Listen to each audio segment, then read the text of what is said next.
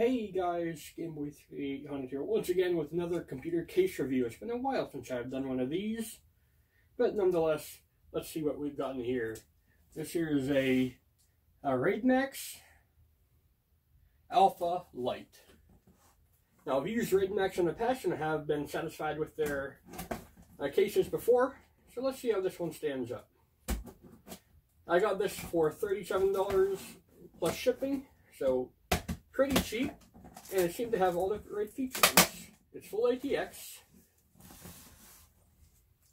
It's got good airflow in the front, and, well, it was cheap. And it had good reviews as well.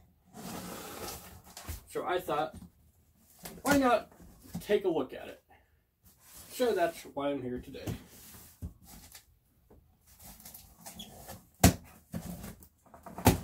There we go.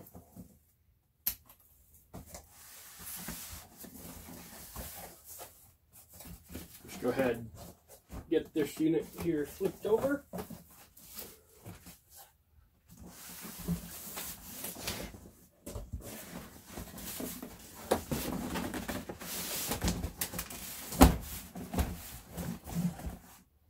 Looks like one screw has come loose.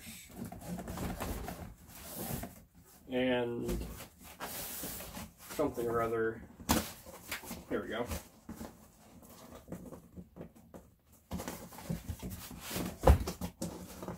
The handles here are being a bit dumb with the box. Oh well, that's kind of what you get sometimes.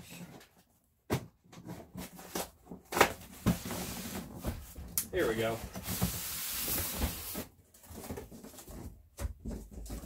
Not a bad unboxing experience. I did lose that screw. I don't know what it was for. Packing list. That's just good for that. And this looks to be the top of the case, so I'll have it up like this for the rest of the video. Oh no, that's the bottom. Okay.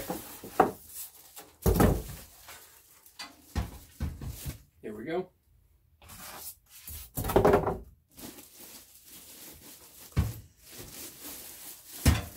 And I must say, it looks the part. I think it looks pretty cool. At least in this color scheme. Maybe the all black would have also looked cool. But I didn't see that one for sale. Or at least on sale. Look at this. We got a nice big window. Should be good for seeing all the insides.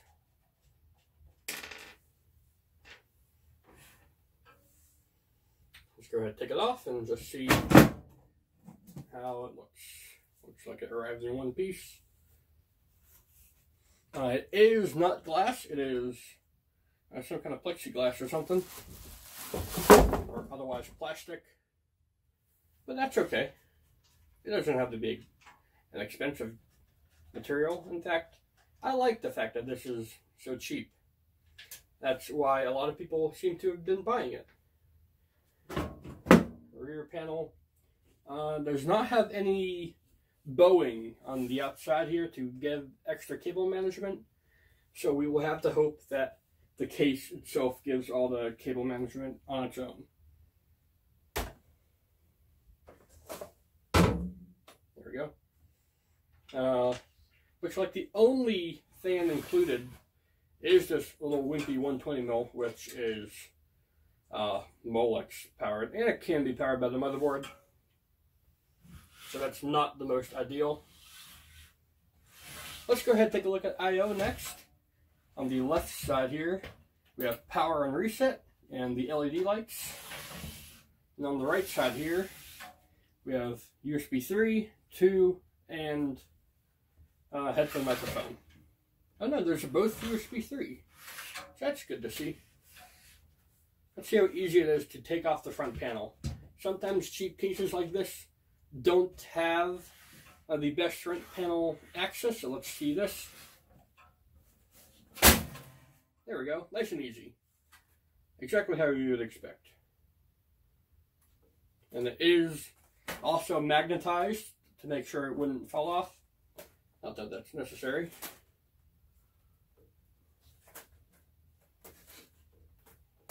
Oh, what is this? There's some paper in between the front mesh here. There we go. Yeah, that's just paper to make sure nothing gets in during shipping. Otherwise, it is completely open and very good for airflow. And this is cool, actually. For this price point, this is really good to see. You can mount 3 fans and a 5 1/4 inch bay. If you have a DVD drive or otherwise some kind of other 5 1/4 inch mount, this is probably a deal maker for you. Now with the case all opened up like this, we can see that along with having some pretty roomy internals from the front and the left side, from the right side you can see that we do have ourselves a hard drive bay that can fit, looks like up to 2, 3 hard drives. That's pretty good. The brackets themselves are probably the flimsiest thing about this build so far. But at least they're there. Yeah, they have rubber mounts for the hard drives, but this one is coming unstuck just from the factory. Not too good there, but it looks like you maybe could fit 3 if you can find another drive sled, but 2 is more than enough for this price point. How does the back look for cable management? This is important because the right side panel does not have any bulge or anything to allow for extra cable management. So, this is cool. We have a magnetic top dust filter. So here's a look at the top. You can see that everything is on rails, and it looks like we can fit 2 120 or 140 mil fans up top. Maybe even 3 if you do 120s. That is really cool to see. This case's cooling capacity is huge. Although there's not much space up top for a radiator, this would only be for fans. But yeah, just having a magnetic dust filter is actually kind of worth it alone. Not many high-end cases have those. Yeah, getting back to the cable management. Power supply goes on down here. What kind of dust filter are we looking at down here? Yeah, it's the bad kind of dust filter where it's like very difficult to get at. You have to tilt the case to its side to get at it. But it does at least have a dust filter. Cable management, we got some ties, not very many of them. We have the usual cable cutouts, so that's cool to see. And we do have, looks like dual included 2.5 inch sleds here for SSDs. We got a securing thumb screw here that is not over tightened. I will say so far that none of the screws in this build have been over tightened so that you need a screwdriver. That is really good to see from the factory. And here's our drive sled. I am going to guess that inside this box is a way to just slide on the SSD. Otherwise, there's 4 screw holes on either the bottom or on the sides to easily mount the SSD. So far, this case is proving to be well worth its value. At least to me. There's one thing it could have, and that's more fans, but I think that would be pushing it for this price point of $40, of $35, and so on. Because, you know, just having all these extra fans or fan mounts makes you want to use them. And it's a shame that it doesn't come with all of them by default, or at least one more in front. But I will probably end up just using this case stock because it is so open. Let's go ahead and put it back together here. It's so open, and it looks pretty good too. And yeah, this is also good. The 5 1/4 inch bay is just clipped in, so you can put the cover back on too to keep the looks if you have a 5 1/4 inch drive and then decide to drop it out for some other part. Seems pretty good. How easy is it to put back together? very seamless. All right, let's go for the right side first, since that's what I got right here.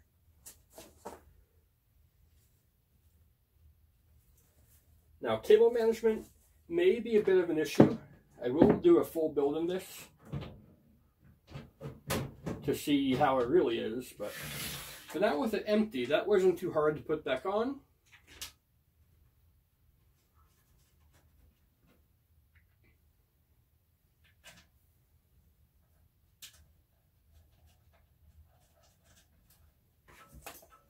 That's that side. Oh, this is also cool. Before we put the other side panel back on, let's take a look at a few more features I just noticed. You have a cable hideout here, so you can easily route the 24-pin and SATA cables through here, maybe even video card cables. And it has ATX mounts pre-mounted. Nice to see there. It seems to also have some kind of screw here, but that's for the 2.5-inch drive sleds. And here's more things. I'm just finding a lot of things in this case I'm not expecting to see. We have the same 2.5-inch drive sleds that we saw on the back of this panel can be put here as well. So if you want even more expansion, just get more of those sleds and put them here. And they do have the screws, the screw mounts to be locked in place too.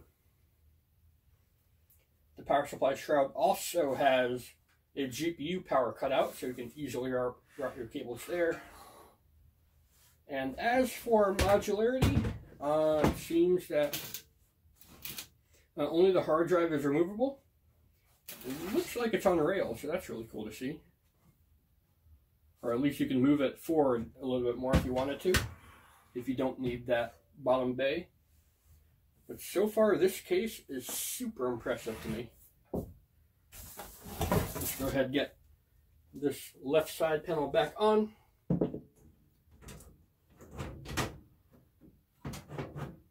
Probably not necessary to mention, but it looks like you could rotate the side panel so that the left side goes on the right side if for whatever reason you don't want to see the right side, or left side I mean.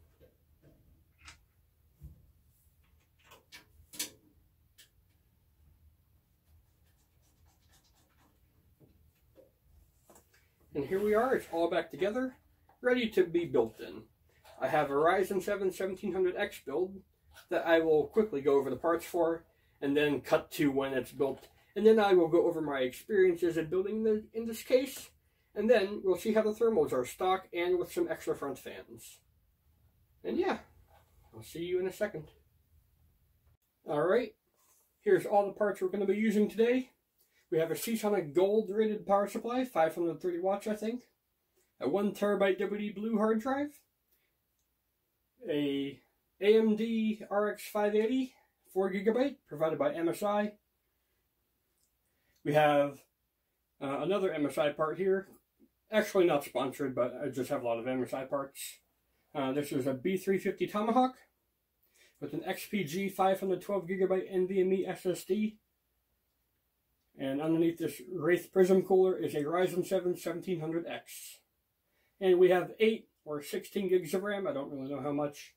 It's hit or miss with 6 or 18, or 8 or 18, or 8 or 16, I mean. Don't worry, I'm okay. But yeah, this is what's going to be going into this case. As I said, I'm not going to be filming the build process. I'll just let you know of my thoughts after it is all put together. So yeah, I'll see you with a finished build. I'll have the side panel off, but I will have it back on for its first power on.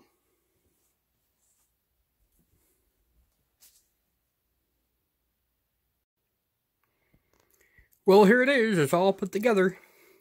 Overall, it was a very standard and easy build to do. No complaints except for MSI. They did not label their motherboard standoff, so I had to resort to the manual. That's MSI's fault, though. Next fault was the back panel. I had to really work for the cable management to get it to close good. But you can see that there is no bulge, or if there is, it's like the slightest bulge ever. So, you do have enough room to clean it up back there, but you have to use a lot of cable ties. But I guess that's what you expect. Overall, you can see pretty clean inside. Nice to see how it all cleaned up.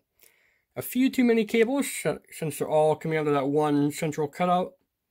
I would have liked one more in the bottom left there.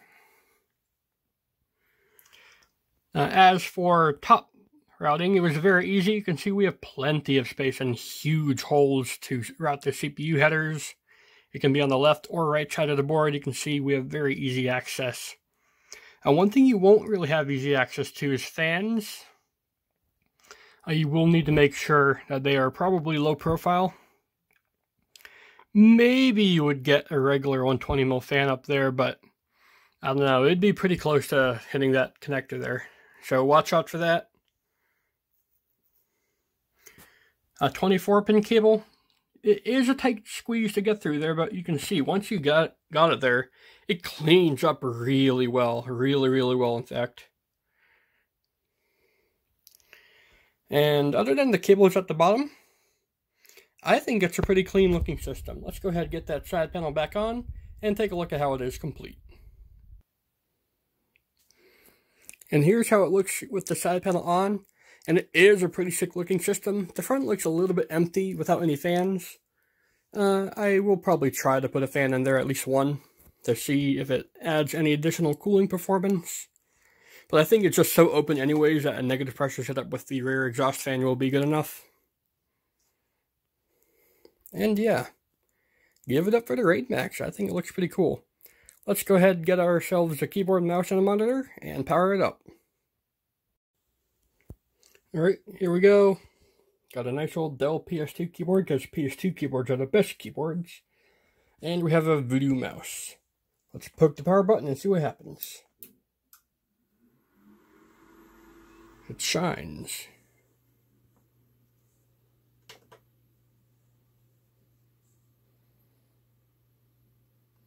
Let's see how it'll interact with an ancient monitor like this, because this is what I had standing here.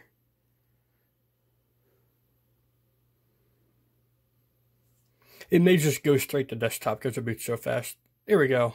Oh no. It doesn't matter. We'll just let it do a full boot cycle here, because it had Windows updates, I guess. Yeah, let's go ahead and take a look at it while it's doing that. You can see it looking pretty in there. MSI looking good, and the motherboard's looking cool as well. Without any of the plastic on, this will be quite the system. Got the power LED and drive LED cycling.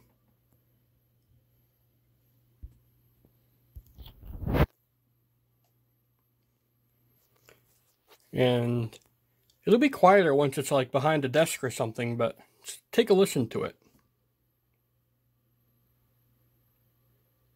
The loudest thing, I think, is the hard drive, and that is taking... Why is that doing 2 boot cycles? I guess I'll meet you at the desktop. This is taking a while. Alright, after at least one too many reboots, we are finally here. And I should have firmware, yep.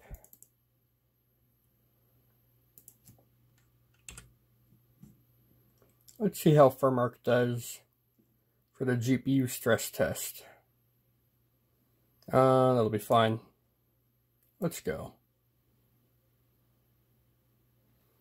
And this might take a while, so I'll just come back in, say, 15-20 minutes and see what we settle at. Alright, I'm back. It's about 14-15 minutes later, just like I said. GPU is topping out at about 73 degrees. Let's feel that side panel. Side panel is a little bit warm. How's the heat coming out the back? There's a lot of heat coming out the back. Good to see that that fan's working, even though it's not the most high speed or high pressure thing. There is some excess heat coming off the top with that dust filter, so that's good to see. Alright, let's go ahead and end the power virus. And we'll let it cool down a little bit. And I'll see if I can find myself a CPU stress test.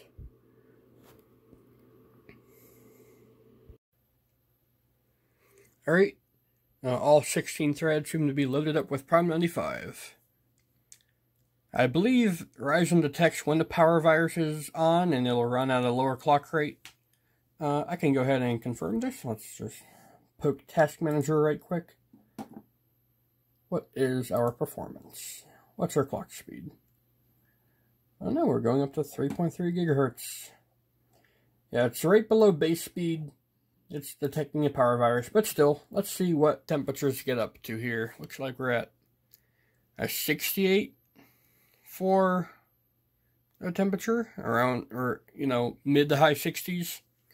That's not too bad, but I'll let it build up for 10-20 minutes, just as I did for the video card. And, well, looking like this, it seems good. Next, I'll, for the final test, I'll load up, say, 8 threads, or 12 threads of the processor, and then load FurMark on top of that.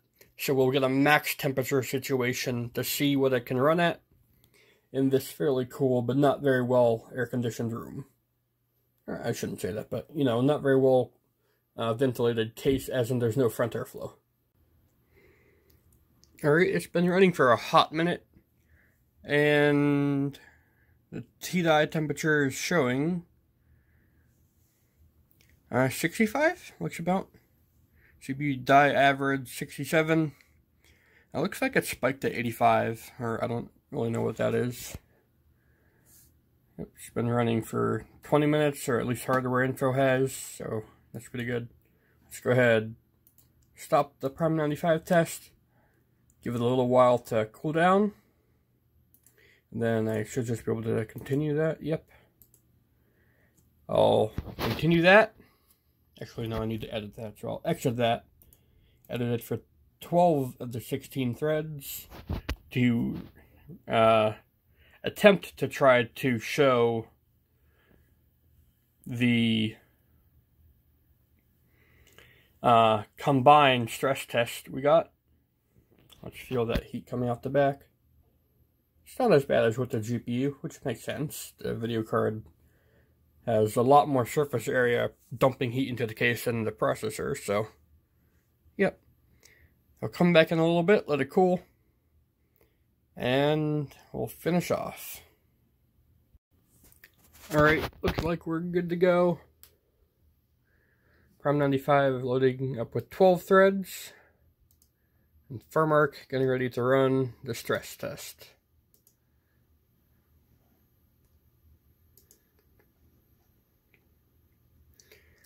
So here we can see the CPU temperatures on the right and the GPU temperatures on the left.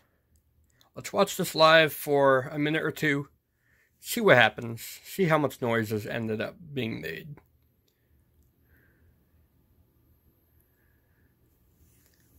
So far it's been pretty quiet. The loudest thing probably has been the hard drive somewhat clicking away as it does a backup or something.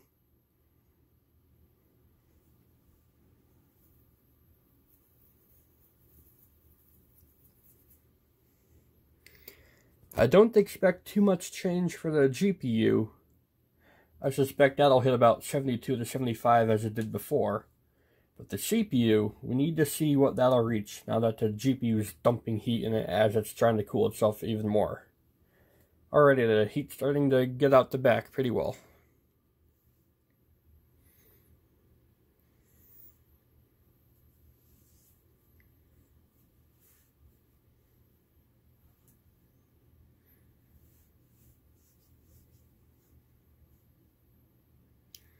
Waiting for that maximum number to go up on the CPU.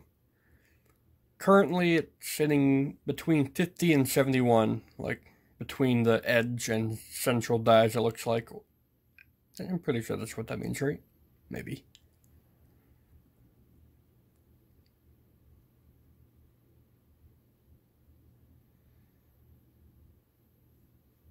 The average before was 67.5. Or maximum for like the die average. I guess that average bar is overall.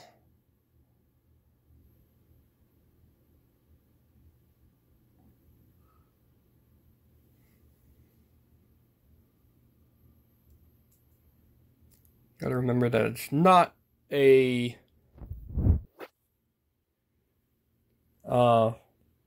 full-on CPU test. 4 threads are still active for the GPU test, just to make sure that that's actually going at full speed.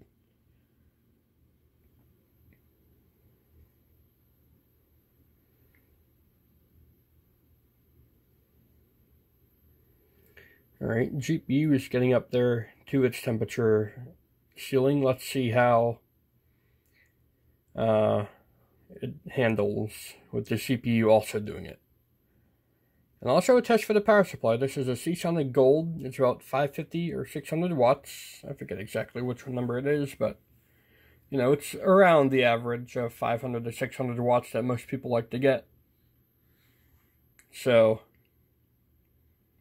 you know, it's a good power supply. I like Seasonic. I wish they would sponsor me. I would definitely make a monster truck for Seasonic. It'd have a cool little symbol on it. It'd be cool. I don't know. That's what I like to do in my other videos. I do monster truck games. So that's why I said that. I don't know. You don't care if you're watching a case review. Which, I must say, is holding up quite well.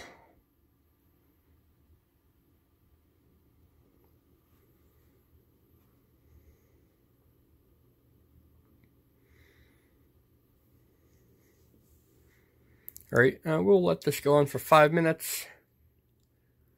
See what the temperatures are.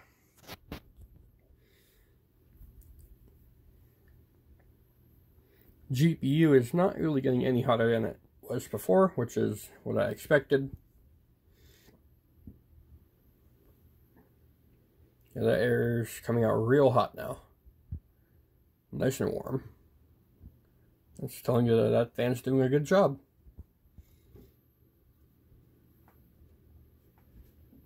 Not too much heat escaping from the top.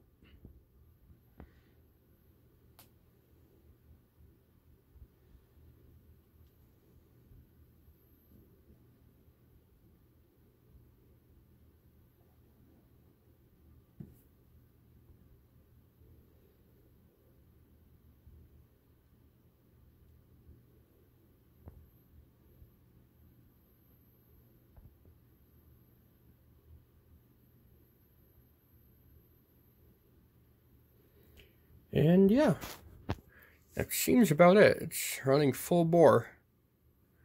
Maybe it'd get a tiny bit louder, but I deem this very acceptable. Now, just for the sake of making it look good, I would probably add more fans in. But if you are on a tight budget, this case very well more than gets it done. Highly recommended. If you guys found this review at all helpful, then please do go ahead and leave a like, favorite, comment, share, and of course don't forget to subscribe as well. Thanks, Gameboy out. I'll see you all in the future in another video. Hopefully. Goodbye.